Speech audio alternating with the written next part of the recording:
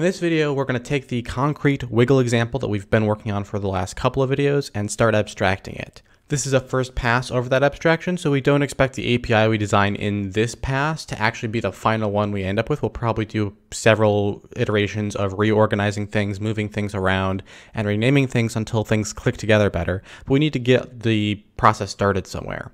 The main thing we'll be looking at as we do iterations to make it better is, do we have to write a lot of extra code, do a lot of extra compute work? Is the maintenance difficult? Is it confusing how to know when you have access to a certain function or other like symbol like a type? Is the visibility rules between different layers confusing? Things like that. As we massage it, we're trying to make sure that nothing seems too confusing, nothing seems like a whole lot of extra code versus the example. Hopefully the extra code is relatively minor, and hopefully we can see how in the future, as other systems come online, like other renderers and applications using the graphics, hopefully we will be able to see how they're going to start using the pieces we're building. So let's get into it. Before I get into the abstraction, there's one quick thing I want to do. I am now at a point where I have this example Win32 OpenGL program, and I have a main program and several others as well. And whenever I go to change code, I might be changing code that affects several things simultaneously, or I might be jumping back and forth between two programs without realizing it. So I want a single place where I can go to just rebuild everything to make sure I've got everything working from time to time. I won't be using this all the time. I will usually just build one thing for speed, but it's useful to have a spot where I'm keeping track of all of my targets so that I can occasionally test that they're all still building. The first thing I'm doing is taking the example and copying out the portion of it that I consider outside of the abstraction. What I mean by that is, when I go to make an abstraction, some code is going to live inside of the abstraction, being the implementer of the abstraction, and some code is going to live outside of the abstraction and directly call into it, being the outside of that abstraction or the user of that abstraction. Since we started with a concrete example, we already have code for both sides. There just is no abstraction boundary, and so what we're kind of doing is taking the code from the example and we're driving a layer right into the middle of it, splitting some of it off into outside code and some of it off into inside code.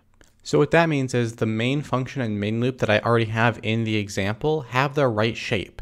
I want to preserve that shape, but replace the details. Instead of directly calling into hard paths that do the right things to create an OpenGL wiggle Win32 situation, I want to put in some more abstract things. I'm going to just put in a function call and pretend like that function already exists. So this is the write the usage code first method of designing an API, except I'm applying it not by writing things from scratch, but using an example from a concrete example as the shape I am trying to fill in, and I'm replacing concrete details with these write the usage code first instances of API calls. Before I go and do the implementation for these functions, I want to take a note that I've already started seeing some issues that are going to come up. In particular, some of the functions that I have here that I have sketched out won't need any OpenGL details in their backend. They can be implemented just on the Win32 API, so they don't need to assume OpenGL or any other graphics API to work. They just need to assume Win32. And I'm not entirely sure how I want to organize that concept yet. So I'm going to leave notes around in this code for now that says, hey, I'm coupling this in with the OpenGL abstraction layer or the OpenGL implementation layer, but I want to figure out where it actually belongs in a future pass. With that, we're ready to go fill in the implementations for these functions. Luckily, again, I have a concrete example that shows how these things actually work, so I can largely copy paste that in and then massage the details to make it fit into this new structure that I'm placing it in. But I don't have to go and figure out all the concrete details that were already discovered and implemented in the example.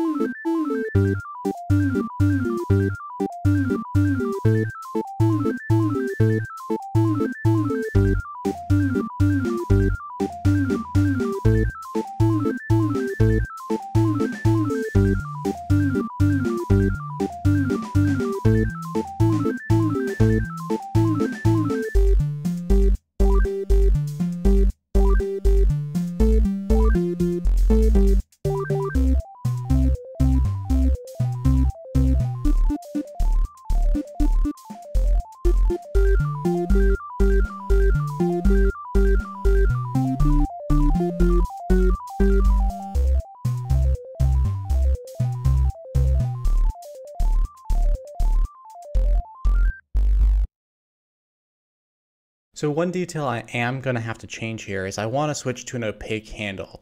Not that I know for sure exactly how I want that opaque handle to work in the end, but I just suspect that that is going to be a better way to structure the API. So I am preemptively switching off of returning the full struct and switching to returning an opaque handle. And that means at the boundary of the API, I have to convert back and forth. Now this won't be too hard. I'm going to just do it as a fixed array of 64 slots. I think if one process wants to create more than 64 windows, that would be very surprising. So I'm perfectly happy to say you get up to 64 slots for Windows, and as you go creating windows, I grab more and more slots off of that array until we're out of them, and if we run out of slots, we'll just fail the create window function. We're not even handling multi-window completely correctly yet anyways, so it's also a little bit irrelevant. But then the idea is once I've got one of these slots, I figure out the handle for it as just an index into that array, make it 1 base instead of 0 base so that 0 can be a null handle, and then return it. And then likewise, when I get past the handle, I just check and see if it's in range and check and see if that slot is a currently valid window, and then I go and use it.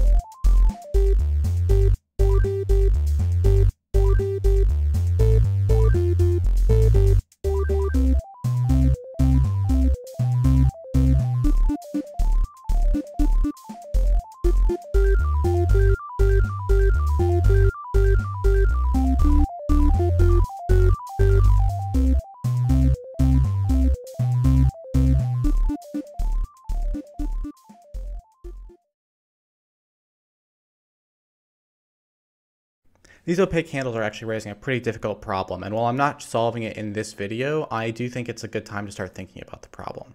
So the issue is basically which layer should be responsible for defining the handle type, and what are the implications for each possible decision.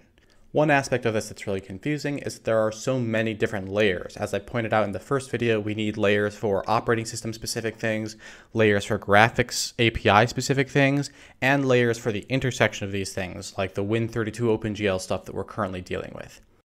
And so on top of that, when we're creating an abstraction layer, we have to be very clear about what we're abstracting and what we're not. So for example, if you look at what I'm doing here, I've kept OpenGL in the API calls. And the reason I've done this whole time is because in my head, what I'm actually thinking is not that I'm abstracting OpenGL out. I'm making a layer where the OpenGL assumption is preserved, but the operating system assumption is hidden. So I have a Win32 OpenGL concrete layer, and that is implementing an abstract OS OpenGL layer, right? It's still OpenGL assumption, but it's not Win32 assumption. Later on, we will hide the graphics API when we incorporate style into this more, but I'm not so worried about that yet. I'm just trying to make it so that if I were to port to Linux, for example, I could make a Linux OpenGL implementation and plug it into the same API.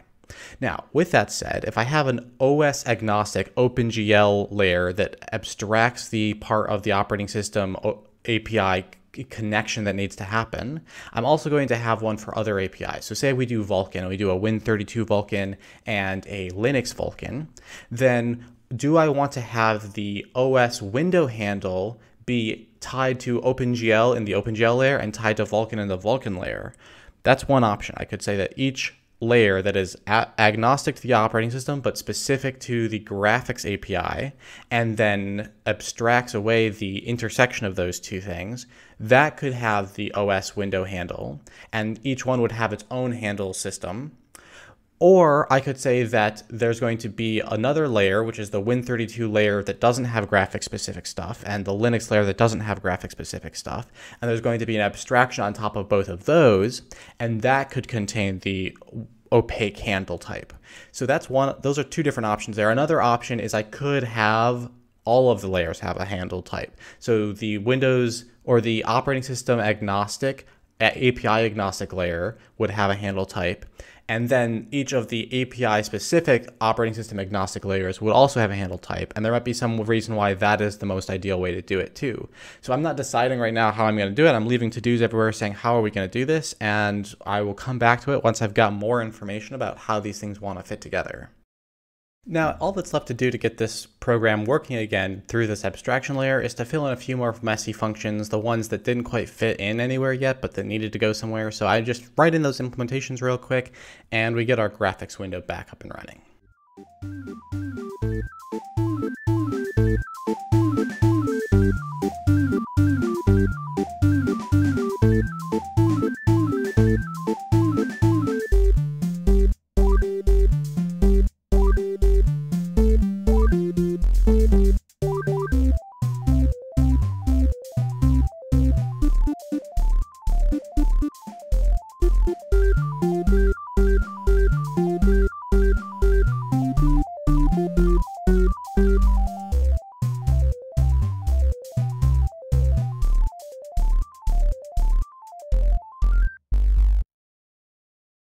That's it for today. See you next time.